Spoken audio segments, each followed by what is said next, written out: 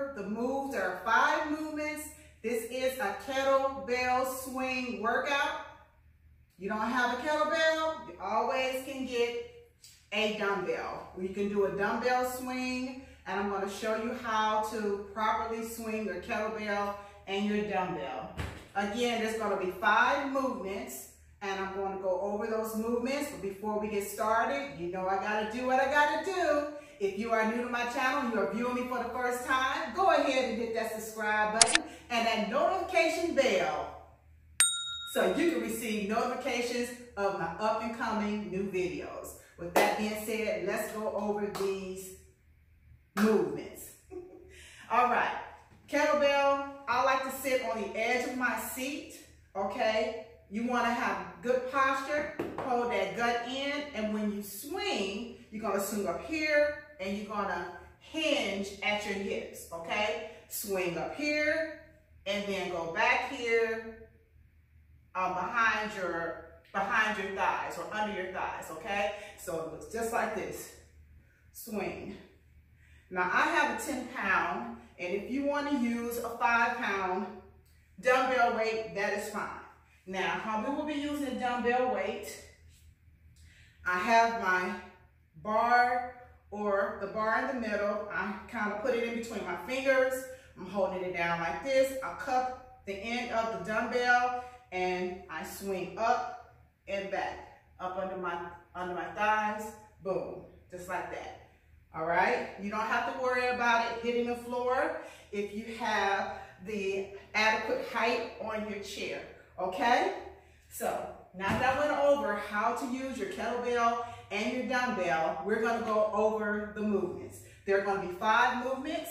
You're gonna do a standard kettlebell swing. That's 1 movement right here. Then we're gonna switch hands. So we're gonna alternate hands, swing up, and then the other one, just like that. All right, the next movement is going to be, what is the next movement? Okay, the next movement is going to be, we're just going to go here and lift, here and lift. The next movement, we're going to do side bends right here, and we're going to alternate on each side, and then we're going to do a stepping motion and a twist. All right, and that is going to be all our 5 movements, okay? With that being said, up here in the corner is going to be a modification with no weights, and that's it. So go get your weights. Let's sit, move, and groove, and work this kettlebell swing. Let's get it started. All right, let's start swinging. 8 counts. Here we go, right here. 1, 2, 3, hinge at your hips, 4, 5, 6, 7, 8, alternate each arm, 1, 2, 3, 4, 5, 6, come on, 7, 8, to the floor, and 1, lift that knee. 2, 3, 4, 5, 6, 7, 8. All right, right here. 1, 2, 3, 4, 5, 6, 7, 8. Other side. 1, 2, 3, 4, 5, 6, 7, 8. 1, 2, 3, 4, 5, 6, 7, 8. Back to the swing. 1, 2, 3, 4, 5, 6, 7,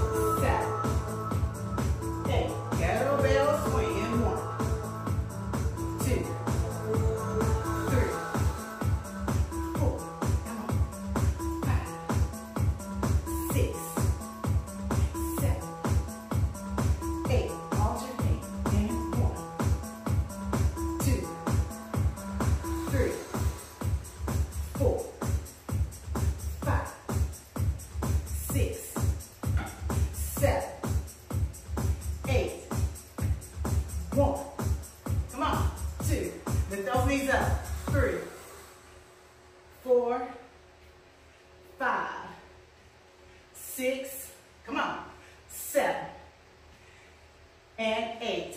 Good job. That was easy peasy. I hope you enjoyed it. Let me know in the comments, and I'll do more kettlebell workouts like this. I love y'all, and I'll see y'all on the next video.